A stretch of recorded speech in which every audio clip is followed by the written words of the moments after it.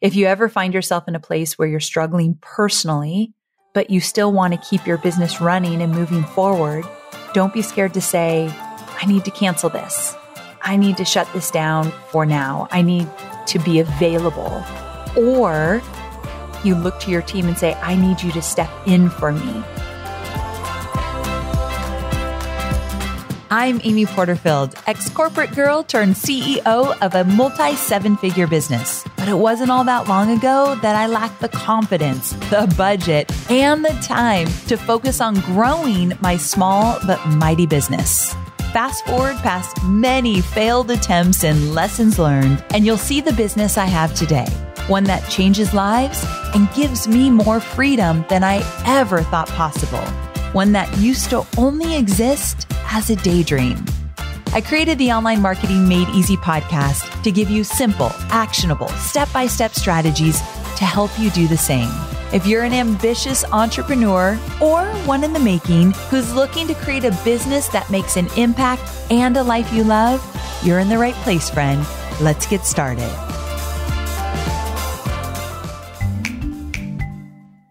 Oh, I'm so excited to tell you about this podcast that I think you should listen to. But to be quite honest, I think many of you are already listening.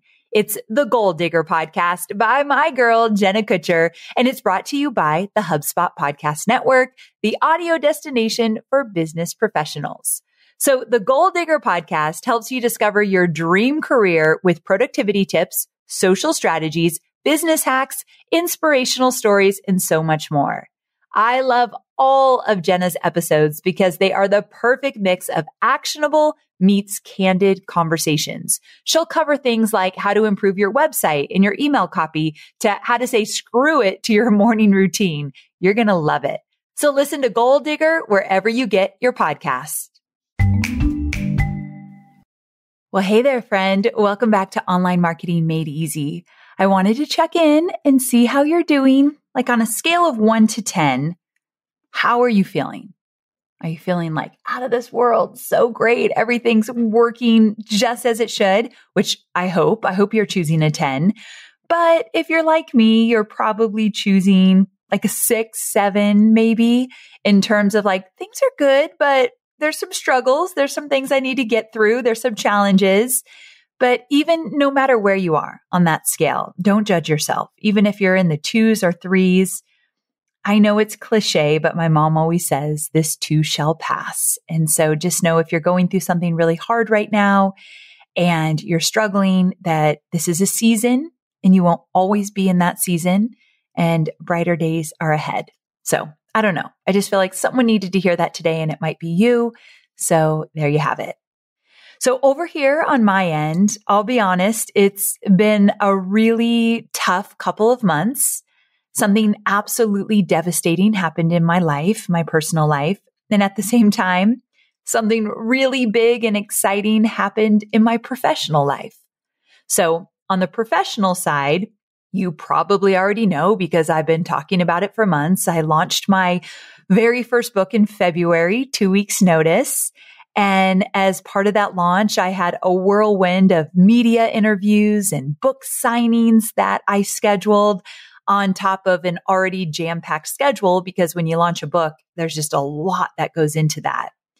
And these are the things that I am truly, truly happy about. I mean, this launch has been the culmination of many, many years of work. And so the fact that it finally came at the end of February, oh my gosh, I was so ready for this book to be out in the world. But as luck would have it, something really terrible happened in the midst of my book launch. And now that I've had a little bit of time to reflect and, just kind of step back from it, it's made me realize how as business owners, especially, we have to show up in big ways professionally even when we're struggling personally. And that can be a really big challenge. Now, you can choose not to show up. I'm going to support that all day long, but that's not really my personality. And when I have commitments and when I said I was going to do something, even when I'm struggling personally, I am going to try to find a way to kind of live in both worlds. That's just who I am. So hopefully you won't judge me and I won't judge you if you choose something differently. But I kind of wanted to tell my story here in case it might inspire somebody else or just make someone else feel a little bit less alone. So in this episode, I'm going to share all about what's happened over the past few months as I've experienced kind of this whirlwind of ups and downs and kind of what I've reflected and learned from these experiences. So here's what happened.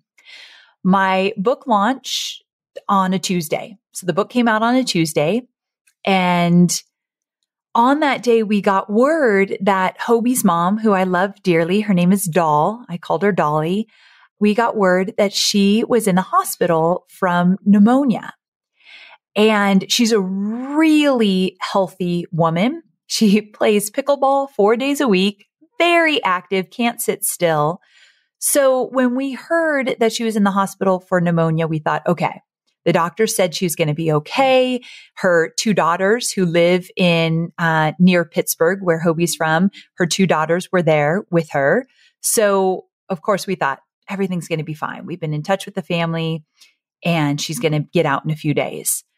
So, and because her daughters were with her, we felt like, okay, she's got the support she needs. And so we monitored for a few days while my book launch was happening. And then, so my book came out on a Tuesday, and on Thursday, Hobie and I got on a plane to attend Dave Hollis's memorial. Dave and I had actually lost touch for a while. And then remember when I talked about that Napa mastermind that I'm in? Well, I went to Napa and we reconnected and just had a beautiful conversation and just instantly picked up where we had left off as friends. And then I was on his podcast just a day before he passed. I recorded a podcast with him for my book that will never air. As a side note, it's really sweet and I don't want to get all emotional, but his team sent me that interview. It was on a video and they said, we're not airing any more podcasts for Dave, of course, but we wanted you to have this. We thought you'd think it was special. And I knew it was because I went to the very end of the podcast. And before we shut off the cameras, we were just chit chatting. And he said, I love you, Amy. And I said, I love you back. And that was the last thing I said to Dave Hollis. So if you don't know who Dave Hollis is, which you probably do, it's Rachel Hollis's ex-husband. And we've been friends for many, many years. And so it was just really special that I have that video. And that was the last time I talked to him. So I felt compelled. I wanted to be at his funeral or his memorial celebration of life. So Hobie traveled with me and we did that Thursday, or we flew into LA on Thursday. The memorial was on Friday. And then we had plans to go on to Charleston, South Carolina, for my live virtual event for my book. So it was a virtual event, but we were in studio in this really cool studio. If you saw any pictures of it online, it was one of those studios where I could see everybody on Zoom on video monitors behind me and in front of me. It was so incredible. So I was doing my book launch event in Charleston with a team by the name of Sage. So Sage is the team that put on my event and I love them very much. I've worked with them many times. So anyway, that was our plan. So we flew across the country from Nashville to LA. And as soon as we landed, Hobie got a call from his sisters that said, Mom has taken a turn for the worse and they think it's blood cancer and you need to come home. Now, never in a million years were we expecting to hear this. Like, we were very confused. The look on Hobie's face was like, what are you talking about? Because just a couple days before, we were told she's going to be fine. She's coming home on Friday or Saturday. And then Hobie had insisted that he would, right after Charleston, because he wanted to be there for me. Hobie was supposed to be on stage with me. We had this special thing planned where Hobie and then Jenna Kutcher's husband, Drew, and Jasmine Starr's husband, JD, the husbands were going to go on stage and talk about what it's like to support an entrepreneurial wife, which many in my audience, they have husbands that aren't supporting them yet or don't understand this journey they're on. So my husband and the other guys were going to kind of shed a little insight into that. So Hobie was coming to Charleston to actually be on stage. But when we got that call, obviously everything changed. So Hobie insisted that I go on to Charleston. He said, Amy, we don't know what's going to happen with my mom. I will keep you updated. You need to go to Charleston. Now that might surprise some of you, and some of you might think, Amy, you should have went with your husband, but Hobie and I are really honest with each other. And I checked in with him and what he needed. He checked in with me. This event was not only a huge financial investment, but a lot of people were involved to put it on. And I felt very much responsible for all of that. So if Hobie said, Amy, I need you to come home with me, I would have canceled it in a minute. But he said, I want you to keep going. I want you to do this event. I will keep you updated. And I felt like that was the right thing to do. So I'll be honest, the decision devastated me. It was very hard. One of the most hardest decisions I think we've ever made together. And I was very worried about what was going to happen. But at the same time, I just knew we were in this together. And so what ended up happening is Hobie went home on Thursday, got back on a plane and flew across the country again. Like what a waste, right? That we came to LA so far from Pittsburgh and he went all the way back, but he took a red eye and he got to near Pittsburgh where his mom was at the hospital. And so he got there on Friday. He got there on time. He got to be with his mom and be with his family, which was so important. And I flew on to Charleston. And from there, Saturday morning, about an hour, I got to get through this without crying, an hour before I went on stage, Hobie called me and said his mom had died. And so Hobie didn't know like the timing of my event. Like he didn't, of course, have any of that on his mind. So he didn't know he was calling me an hour before I went live. But at the same time, I told him, I need you to tell me what's going on. Like I need a play-by-play. So he actually couldn't even speak on the phone. He texted me, which just seems very bizarre. I know. He said, I need a moment, but I promised I would tell you what's going on.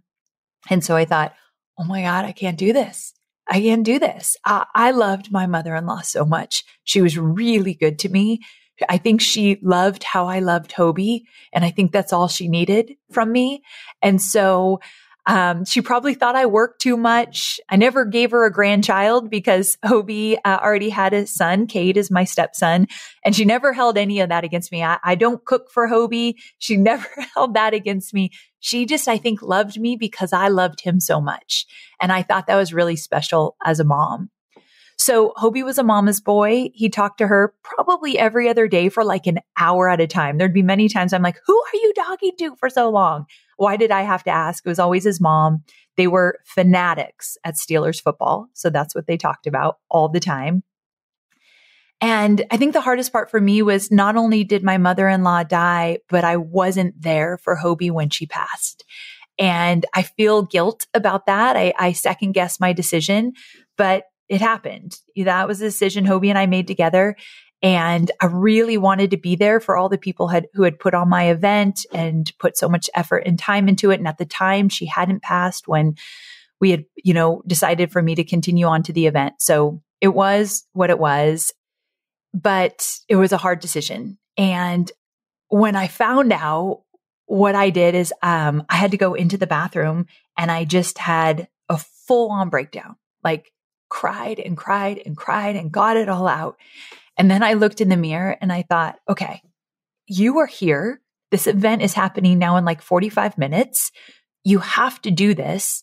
And so we're going to have to compartmentalize. This is what I told myself. And I don't know if it's the right thing or wrong thing, but I just thought, I am here. I chose this. We're going to give the best event we've ever given. And then I'm going to get on a plane and go to my husband.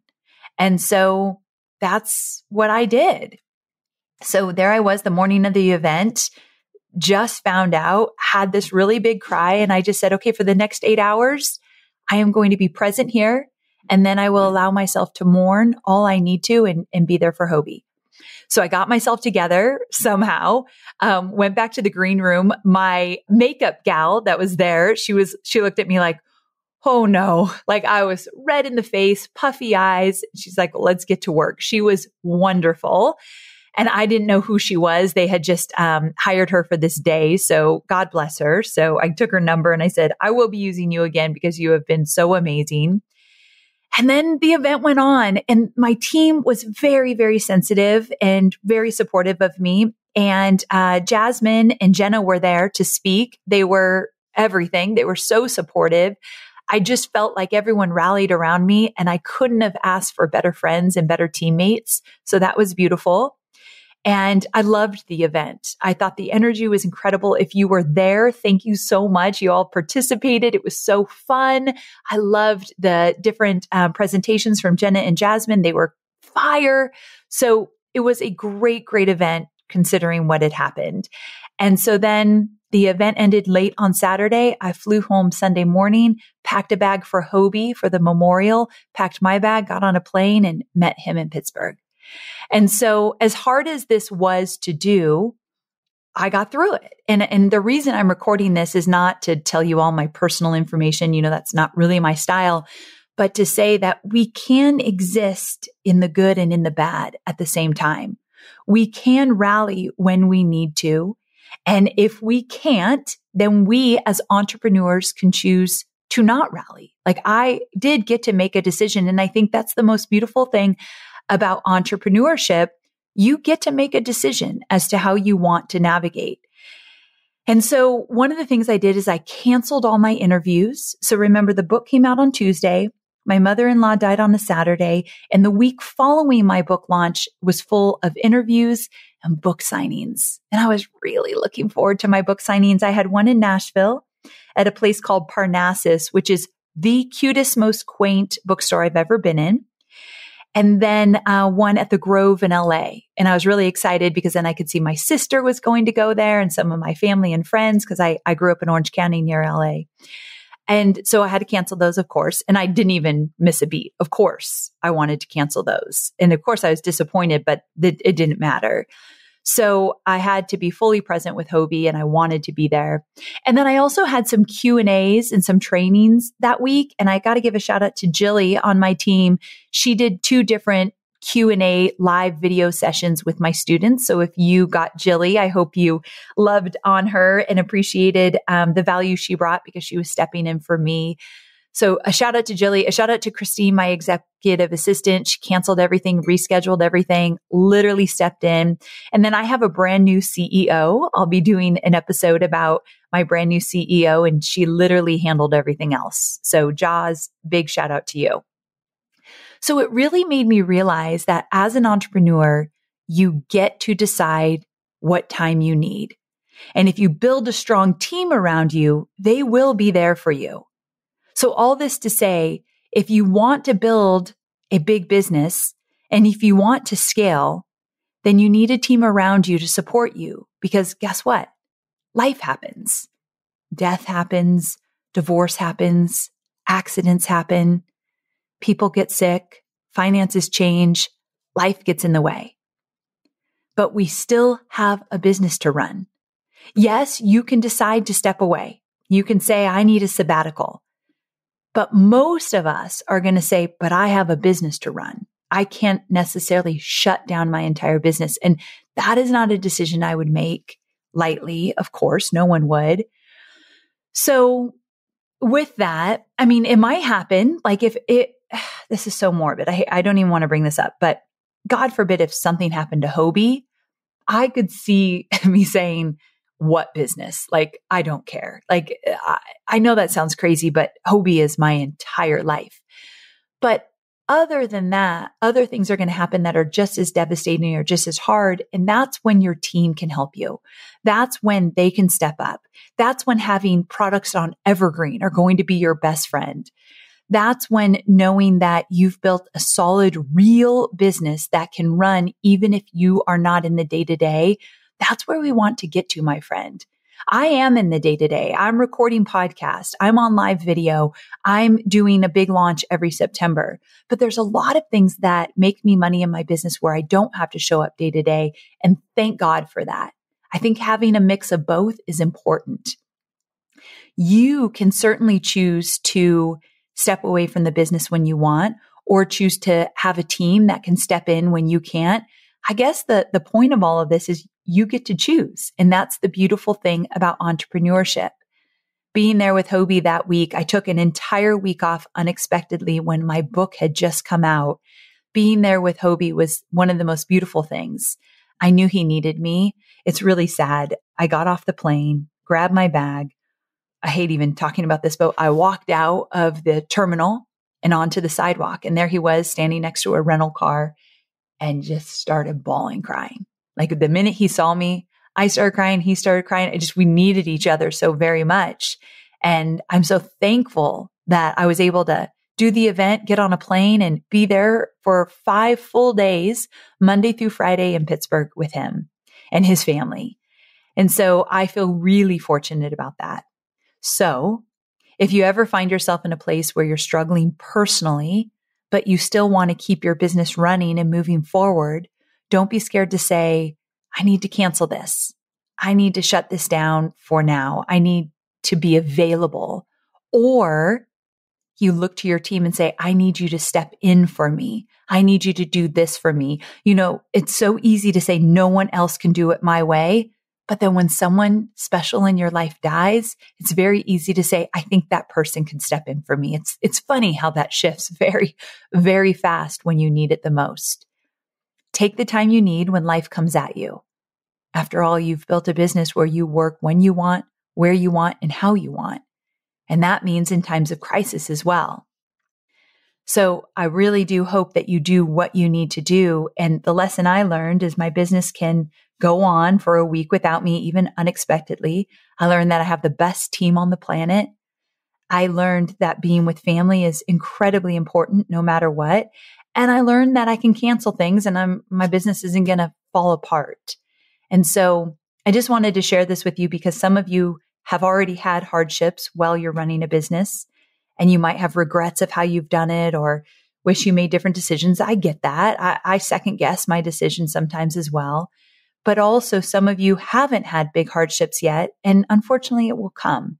And know that you are the boss. You get to call the shots and build the team around you who will support you so you're not so alone in this. So some of you have been hesitant to hire somebody or get support. Maybe this story is what you needed to hear to say, maybe it's time I get a little support because life will come at me and you are strong and you will prevail and you will get through it. You've gone through every hardship that's ever come your way to date and you can get through the ones that are in the future. I have no doubt. Sorry if this episode was a little bit sad. I tend to try to stay away from that, but I wanted to share this with all of you because many of you were on that journey with me. Some of you knew a little bit about that story. But, you know, the day I got New York Times was when I was in Pittsburgh. I was at my mother-in-law's house and the call came through and I've never seen Hobie happier. Like genuinely, I've never seen him more excited. And he looked at me and he said, I know my mom was up in heaven, kind of giving a little nudge to that New York Times list saying, put my daughter-in-law in there. And that just made us so happy to think that Dolly, she was cheering for us from heaven. So it was, the biggest week of highs and lows I've ever experienced. But something really sweet came out of it. And I know she was looking down on us. So happy. Okay. I don't want to cry anymore. I actually have a full face of makeup on right now because I have to do a live appearance today. I got to leave my house and go meet with some very special students of mine. So I got to get it together. Thank you for letting me be vulnerable and just a little bit sad on this episode. But ultimately, I think some really beautiful things came of it. So there you have it. My next episode won't be so sad. I love you all to the moon and back. I hope you have a wonderful day. And just know you can get through whatever comes your way. Take care. Whatever business you work in, having a solid marketing team is essential for success. But sometimes even the best teams can get slowed down when their software isn't helping them stay connected. This is where HubSpot CRM or Customer Relationship Management Platform comes into play. Their powerful all-in-one CRM platform is designed to seamlessly connect your team and your data, giving your marketing team a bird's-eye view of the customer journey. With real-time data at their fingertips, your team will have what they need to focus on creating stellar customer experiences. So get your team on the same page with the tools that they need to grow better. Get started for free today at HubSpot.com.